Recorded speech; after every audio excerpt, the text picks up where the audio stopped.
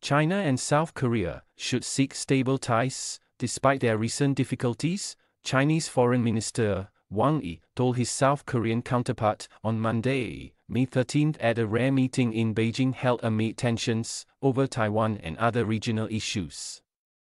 South Korea's Foreign Minister Cho Tae-yeol said the countries needed to keep up momentum on cooperation and carefully manage ties, in a meeting that Cho's ministry said lasted for 4 hours. Cho arrived in Beijing on Monday, his first trip to China since taking office in January, and the first visit to Beijing by a South Korean foreign minister in more than 6 years.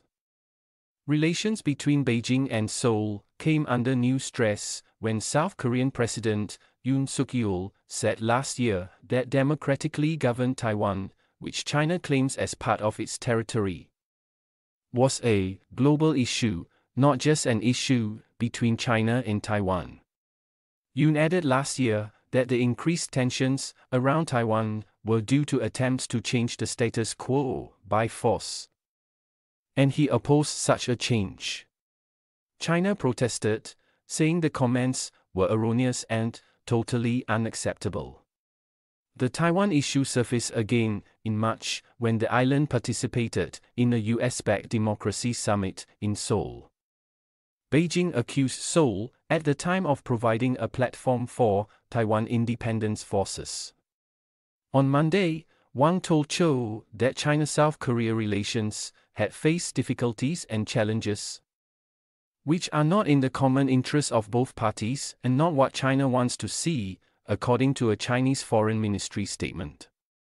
It is hoped that South Korea will abide by the One China principle, properly and prudently handle Taiwan-related issues, and consolidate the political foundation of bilateral relations, Wang added. South Korea's foreign ministry did not mention Wang's Taiwan comment in its own statement.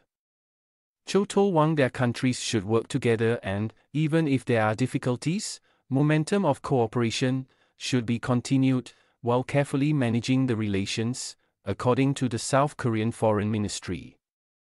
He added that they could continue to prepare for a summit of the leaders of China, South Korea, and Japan in Seoul, planned for the end of May. The leaders of the three countries last met in China in 2019. The Chinese statement made no mention of the summit. Cho also called on China, as a permanent member of the UN Security Council, to play a constructive role for peace and stability on the Korean Peninsula, according to Cho's ministry. Cho also asked for China's cooperation so North Korean defectors in China could go to their desired destinations without being forcibly repatriated to North Korea by Beijing.